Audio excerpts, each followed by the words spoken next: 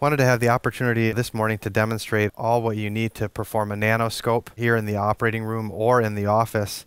It's impressive, as you can see what's on the table here really lets you take throughout the entire phases of care the little that you need for preparation, then the camera and even the equipment here for instrumenting a knee or a shoulder or other joints.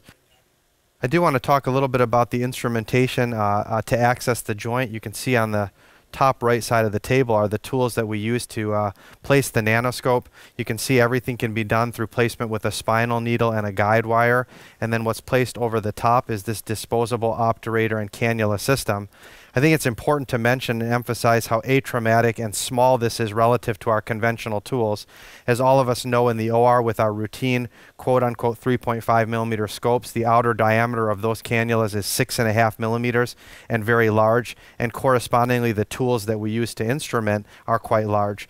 This is an outer diameter sheath of 3.0, and all of the instrumentation here that is going into the knee joint is 2.0. As you can see, accessing here with the nanoscope itself, it's a 1.9 millimeter camera with an outer 2.2 millimeter sheath. So that is about a third of the size of the routine instrumentation that we're currently using. And that, of course, offers several advantages. Number one, first and foremost, minimal trauma to the soft tissue, but of course, an ability to access pathology and see things in the knee joint without iatrogenic injury to the cartilage in ways that we never have been able to before. So again, just emphasizing those points here, the 2.0 millimeter or 2.2 millimeter outer diameter of these instruments and 2 millimeter instruments in terms of probes, biters, and graspers.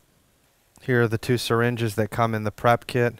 Here's the disposable 11 blade for access into the joint.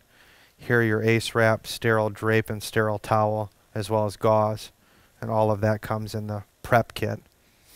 And then moving forward here, your access kit, which will involve your spinal needle, your guide wire, as well as your disposable obturator and cannula, and then the adhesive custom tegaderm that allows you to secure the cannula to the knee joint to avoid loss of access during the case.